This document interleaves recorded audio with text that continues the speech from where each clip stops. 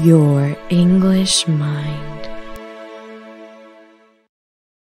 Hello, it's Teacher Michael. Welcome to class. I hope you're having a great day.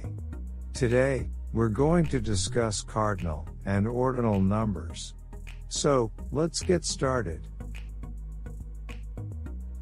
Okay, so what are cardinal numbers, and what are ordinal numbers? A cardinal number is used to count things, such as 1, 2, and 3.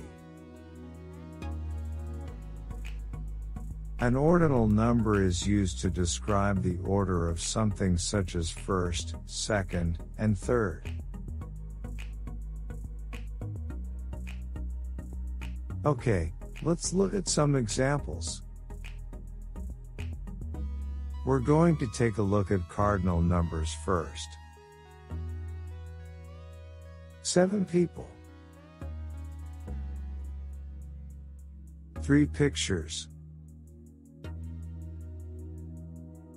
2 cars and 1 bus. Okay, now let's look at ordinal numbers. Third in line. First prize. Second child. Okay, now let's use each example in a sentence. There are 7 people. There are 3 pictures on the wall. There are 2 cars and 1 bus on the road.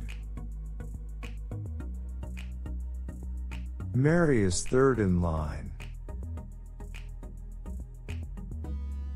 I won first prize. This is our second child. Great work today. You did an excellent job and I am very proud of you. Don't forget to subscribe on YouTube so you won't miss any new English videos from your English mind. Also, add us on Instagram and Facebook so you can have access to the bonus material that will help with today's lesson. Remember to visit yourenglishmind.com to check out extra materials that will help you with your English studies. This is Teacher Michael saying goodbye, and I hope to see you in class real soon.